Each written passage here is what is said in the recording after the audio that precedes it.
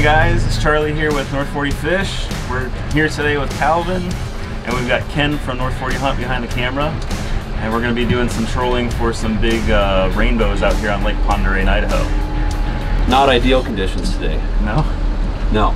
Blue skies, kind of make it really tough. nice though. Yeah, it's really nice. It's ideal. Ideally you want some wind. Going about a foot of chop, 2 feet of chop, but I think we're going to be lucky if we get any chop today. Cloudy conditions are definitely a little better, so. Why do we want the chop? The fish feel more comfortable. It's like, you know, when they're babies, they get attacked by eagles and osprey and things like that. And when you get chop on the top of the water, it kind of breaks up their outline, and the kokanee come up. Basically, these fish are feeding on little 3, 4, 5-inch kokanee, and we're going to put out probably 8 rods with different colored kokanee flies. Like you can see, we got a bunch in here. Basically, we just go through, kind of dial in what color they want and what speed they want to eat them at. And yeah, it's going to be a learning curve for Charlie here, but we're going to get out there and do it. Yeah, this will be a first for me. I've never done this is a deep lake too. It's like 1,000 feet. Yeah, yeah, it's a little over, I think it's over 1,200. People say 1,100, 1,200 feet down towards the south end. They actually do submarine testing here. That's awesome. They have a Navy base in Bayview, and they build like they call it a mini sub, but it's huge. So it's like for testing. Yeah, sonar testing. But yeah, they've been catching a lot of big rainbows.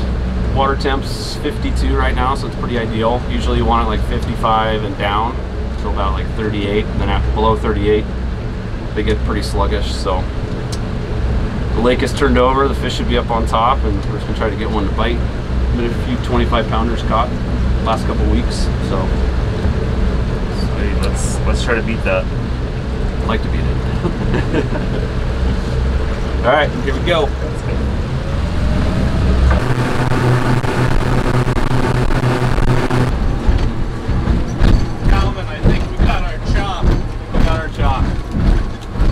If you go faster to the chop, it actually makes it smoother.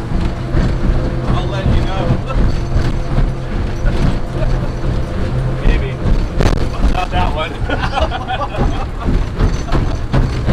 Like the wind might come back if we get it strong. Flip it on there, and you take and put this down.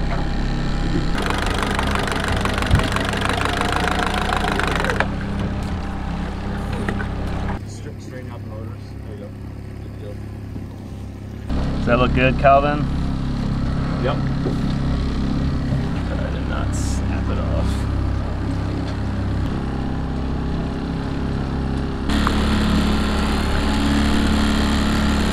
My side. As I start, yeah, bring in the close one. I'll let you reel that in. I'm gonna start, basically, I'm gonna bring them all in and set them all back out. So what are we up to now, Calvin?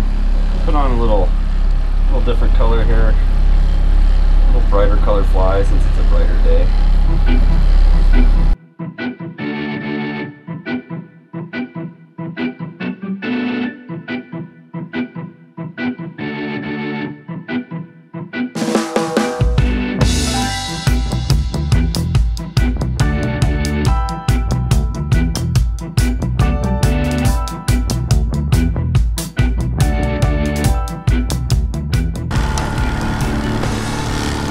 It's a good start.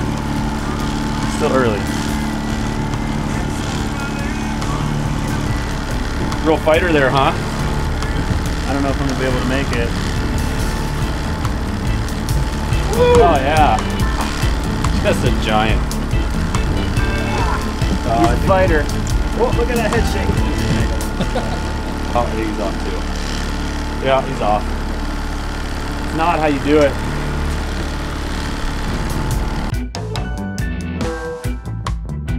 Status update. It's pretty flat out here, Ken. What are we doing to try and combat the flat conditions? I ran a line on my planer board to get it lower to the water so I get some more hop. Then we stacked a downrigger right here with a little swim bait. Put another downrigger out on this side. So we're down 25, 20, 25, and 40 feet. Right. still have 7 flies on top. Hopefully it'll pick up this afternoon. Here's hope. Definitely hope.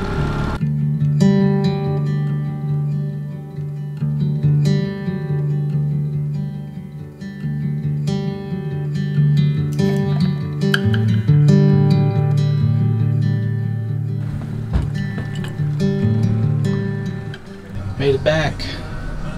We're back. Nope. Empty-handed. We're excited for tomorrow. Yeah, I think tomorrow's gonna be like actual fish. Well, it's the crappy weather that Calvin's saying we need, so Yeah, and it really can't get any worse fishing-wise than today, but can't really get any better weather-wise than today. yeah. So it's still a win either way. Heck yeah.